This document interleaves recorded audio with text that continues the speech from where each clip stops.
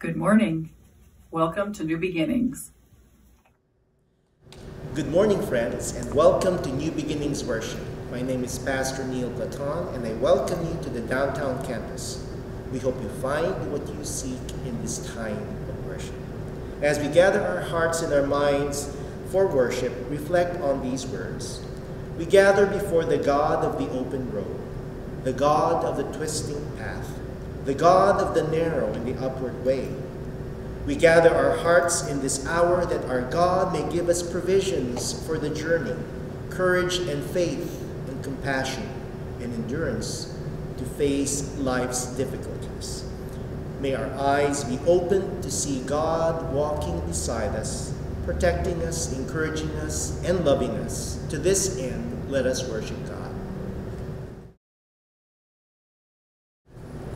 Please join me in the responsive call to worship. We gather as a community of compassion and hope. Jesus calls us to care for each other tenderly and willingly. By this caring and sharing, we will be known as followers of Jesus. By our example, others may be led to lives of peace. Lord, open our hearts and minds this day to your word. Teach us to serve you with all our gifts and talents. Amen. Hallelujah.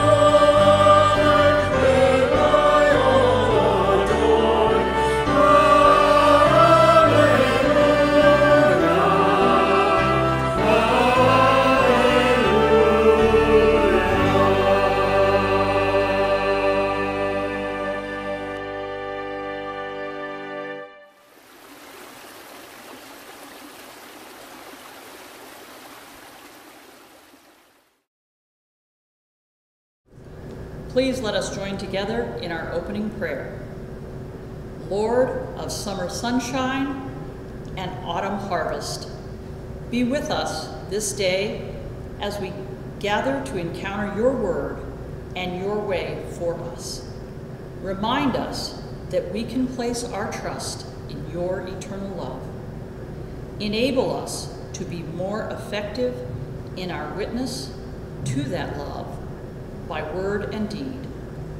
Guide our steps and pick us up when we falter.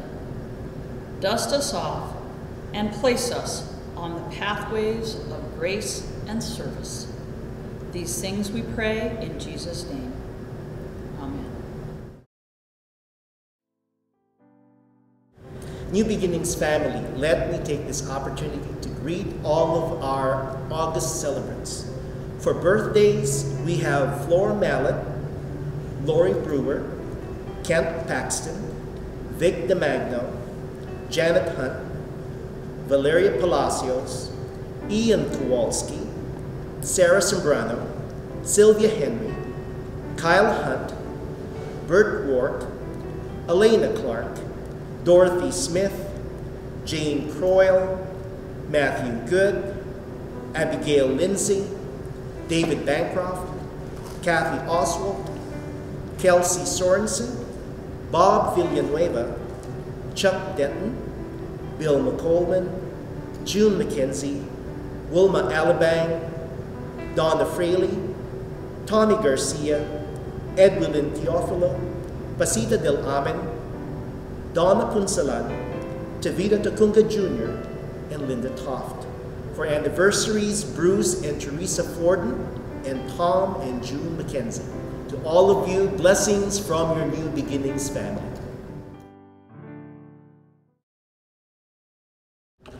Let us now prepare our hearts for prayer as we sing, Near to the Heart of God.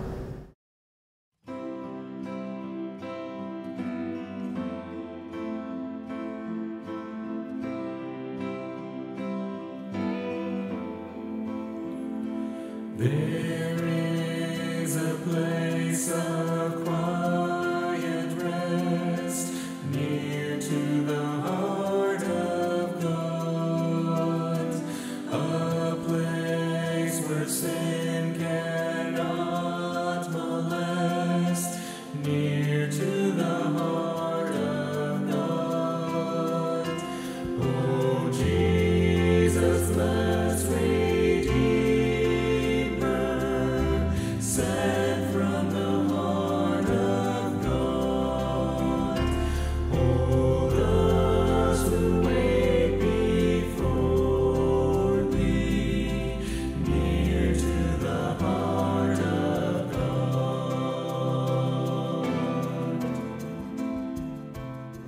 O God of love and mercy, be with us this day. We have faltered in our service to you. We create divisions between various people. We judge before we listen. We condemn before we make any attempt to understand. Our lives are in turmoil, and we confess that we have turned away from you. O Lord, it is fear and anger that too often surrounds us, and our actions become based on those fears and anger. O Lord, slow us down. Give us hearts overflowing with grace and compassion.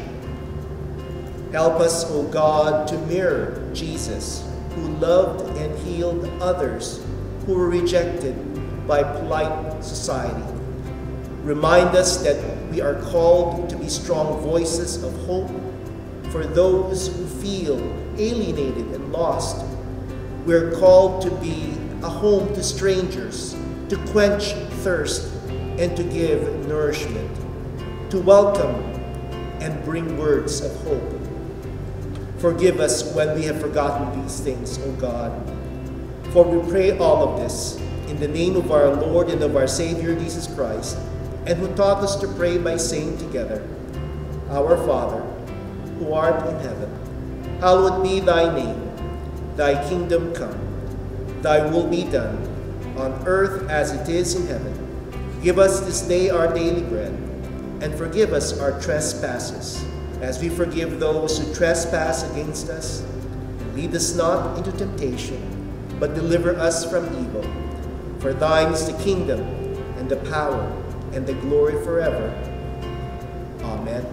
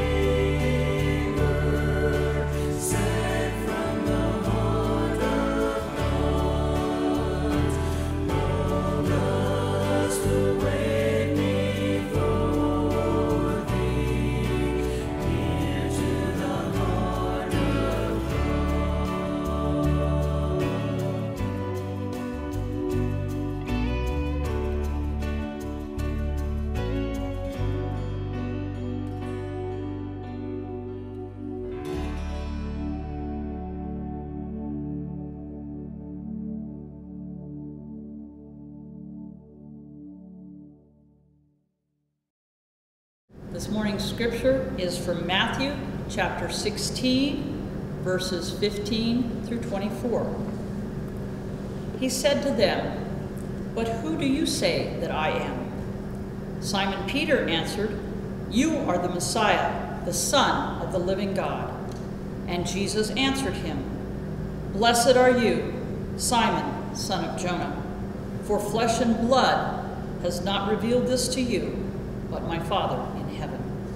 And I tell you, you are Peter, and on this rock I will build my church, and the gates of Hades will not prevail against it.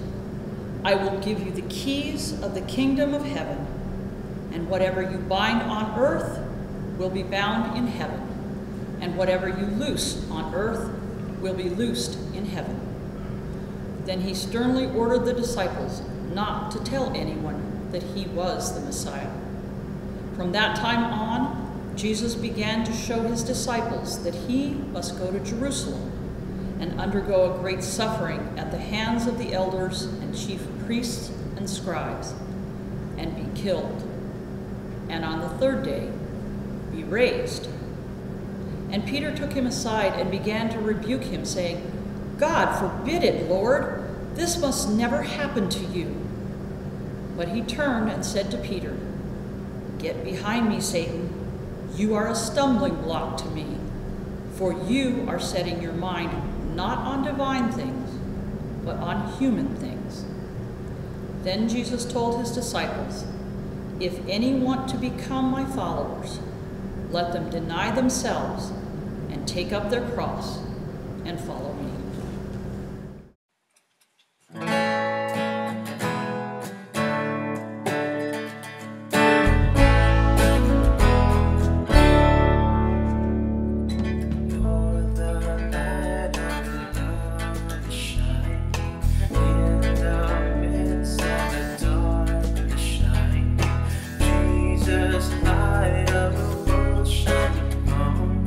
Set us free by the truth.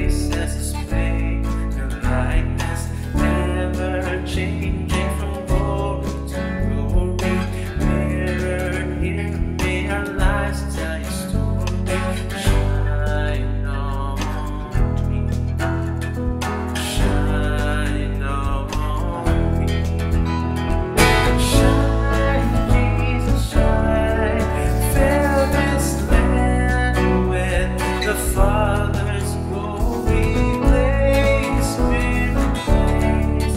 Set our hearts on fire. Flow, river, flow. Flood the nations with grace and mercy. Set forth your word, Lord, and let there be light. Lord, let there be light. Lord, let there be light.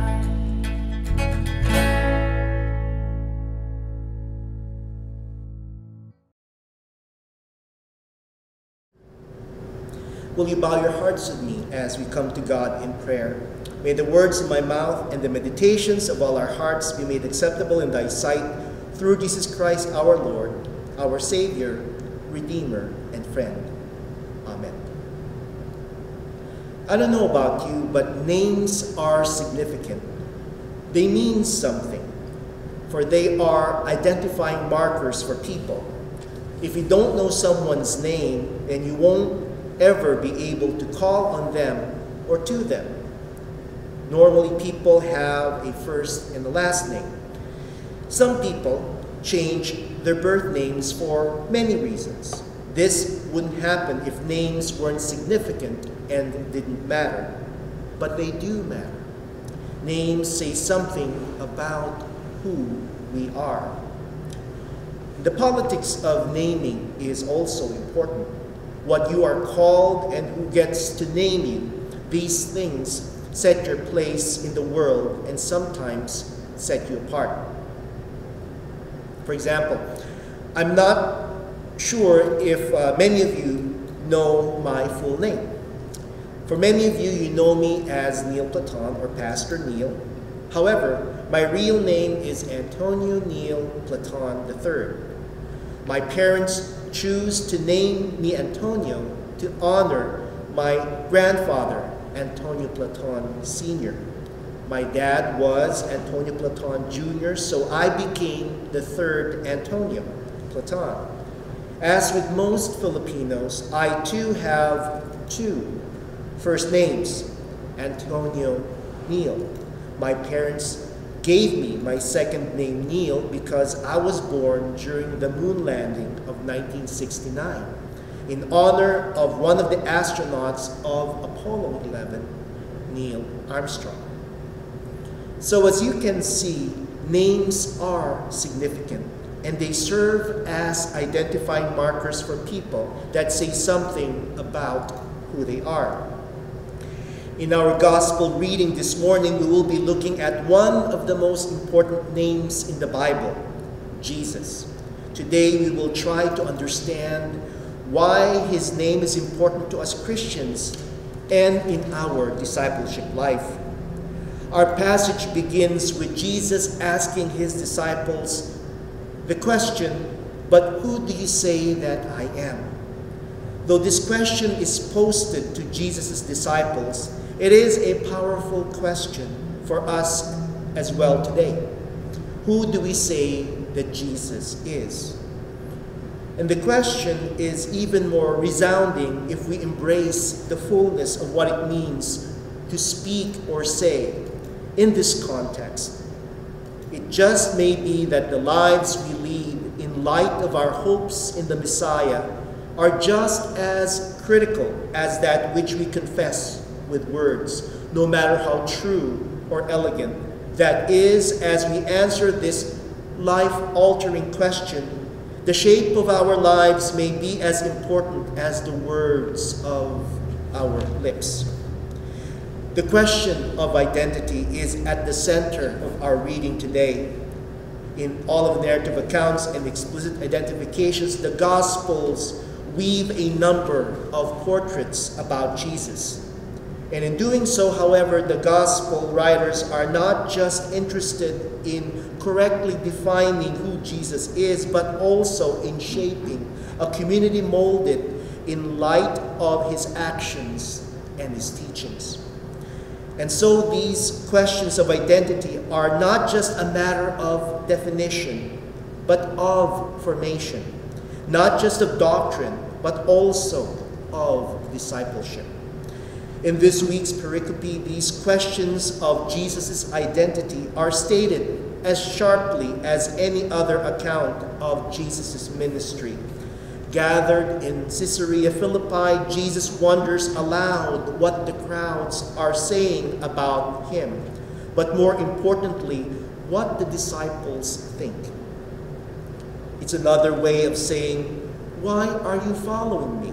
And why have you left everything you know? Who do you say that I am? And so it might be worthwhile to ask the faithful today as a similar question. Why are you here? Why have you chosen to follow this Galilean peasant? Why are you on this path? The thing, though, is we cannot answer these questions until we fully answer the question, what does it mean to call Jesus the Messiah in a context such as ours? I'm sure I'm not the only one who is sensing this difficulty of answering this question, which has the potential to make such a bold confession to the world, thus making obvious the clear disconnect between our public confession and our everyday actions. I think most of us are aware that there is a gap between the words that we say on Sunday and the lives that we lead the rest of the week. Not intentionally, and certainly with no malice aforethought.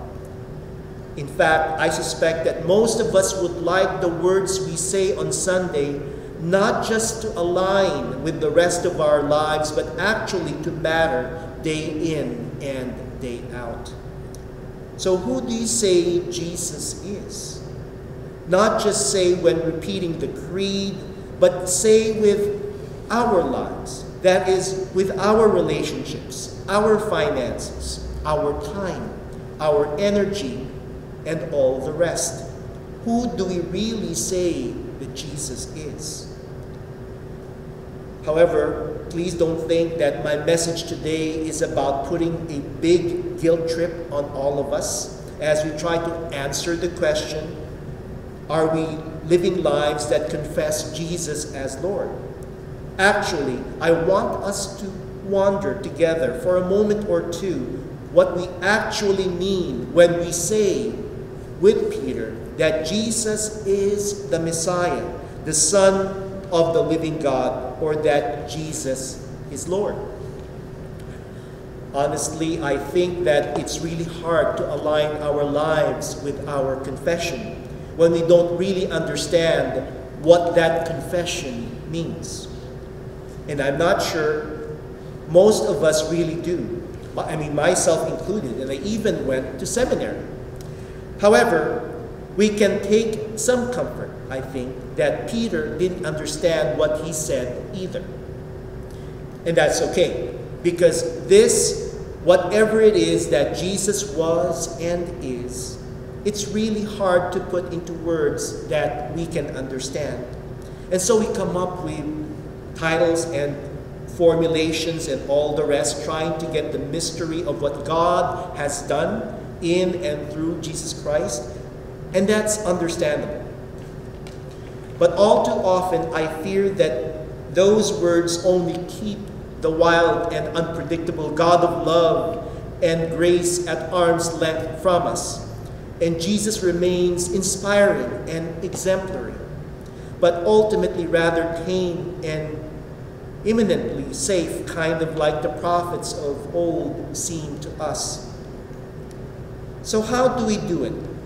Maybe we can start by describing Jesus to someone who has never heard of him before, perhaps to a child or adult or friend or stranger who happened to ask you about Jesus. And then when you've given some thought to that, and when you found words that, even if they still don't feel adequate, are at least concrete and reasonably clear, share that confession with the other person. I know that that can be a little scary, so let me start. Maybe you can follow along after I do this. For me, I think that Jesus is God's way of showing us how much God loves us and all people. God is so big that I think we have a hard time connecting with God. And so God came to be like one of us, to live like one of us, in order to reveal just how God feels about us, human beings. In this sense, Jesus revealed God's heart, a heart that aches with all who suffer depression and think seriously about ending their lives, a heart that is upset and angry when a young black man is shot dead for no explicable reason, a heart that is torn up in grief at the desperate situation and violence that rips apart the communities that we live in, a heart that loves us like only an adoring parent can, and so not only wants the best for us, but is always eager to welcome us home in grace, forgiveness, and love. But it's more than that too, I think. Jesus also came to show us what is possible. And so rather than give in to the threat of disease, our Lord Jesus healed the sick. Rather than surrender people to demons, Jesus showed compassion to the least of these. Rather than let people starve because there's not enough to go around, Jesus fed the people who were hungry. Jesus refused to be satisfied or limited by the status quo and invites us to do the same. Because if Jesus' life and death show us how much God loves us, Jesus' resurrection shows us that that love is more powerful than hate and fear and even death. Jesus shows us, in short, that God's love wins. Yes, God's love wins. So there it is. Not perfect. There should probably be more on this, about God's forgiveness and so forth, and shaped by some of what's going on in the world today. So that is what it means, at least for me, to understand Jesus as the Messiah. It is to look at our lives, our time, our relationships, our hopes and dreams, finances and all the rest, through the lens of both the power and possibilities created by seeing God's heart laid bare in the life of Jesus Christ, our Lord. So today, my dear friends, I invite you to ask yourself what it means for Jesus to be the Messiah or the Lord of your life. Maybe you can come up with a sentence or two that describes what you believe about our Lord, and then ask yourself to let that confession take root or take shape in your life more fully this week. Because the thing is, I don't think Jesus asks us to confess who we believe he is for his sake, but rather for ours, that we might be caught up and be embraced by the power of God's love and life. That the confessions that we offer about Jesus during church and in our lives aren't finally words of praise to God, but rather are words of power that might help us root us in the love and the possibility that our Lord Jesus Christ offers. May it be so as we continue with our life together and with our God. Amen.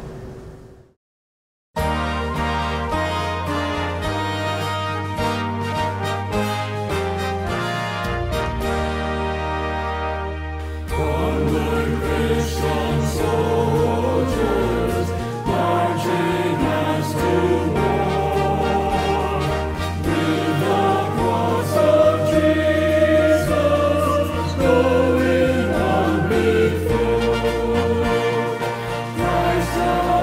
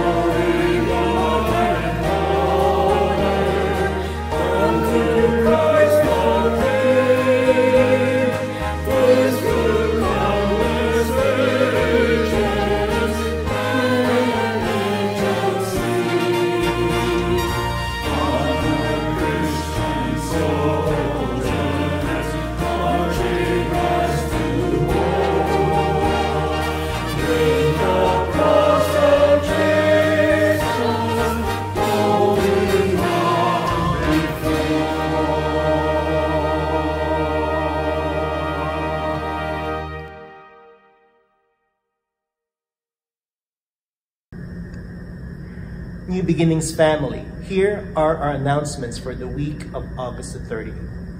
We hope you've been receiving our church updates through our phone message and email blast. If you don't, please call us at 909-515-5770 or email us at newbeginnings.nbie@gmail.com. We also would like to inform you that Pastor Rafael continues to receive weekly food donations. If you know of individuals or families who are in need of food, you can email him at rderis.nbie@gmail.com. We continue to have our weekly studies during the week. Don Leifer leads us on Tuesday evenings with What's in Your Hymnal, and yours truly on Friday nights. Both are at 7 o'clock. Please check our website at nbie.org for more details. This week, our preschool at Highland has reopened. We continue to ask for your prayers for Rosemary Peterson and the rest of her preschool staff and our children for a successful and healthy school year. We also would like to know that our church receives subscription to the upper rooms. If you would like to receive the September-October edition of these devotionals, please call our church office, and I will be more than happy to deliver these devotionals to you. We are still in need of greeters for our morning worship. If you would like to send your videos, send those to Fernando at fernandowestry@gmail.com. We thank you so much for all of your support to the church. If you would like to give financially to the church, you can go to our website at nbie.org and click on the Giving tab. You can also write your checks payable to New Beginnings United Methodist Church and send it to our downtown campus. You can also give through text. Here's now a short video on how to text to give.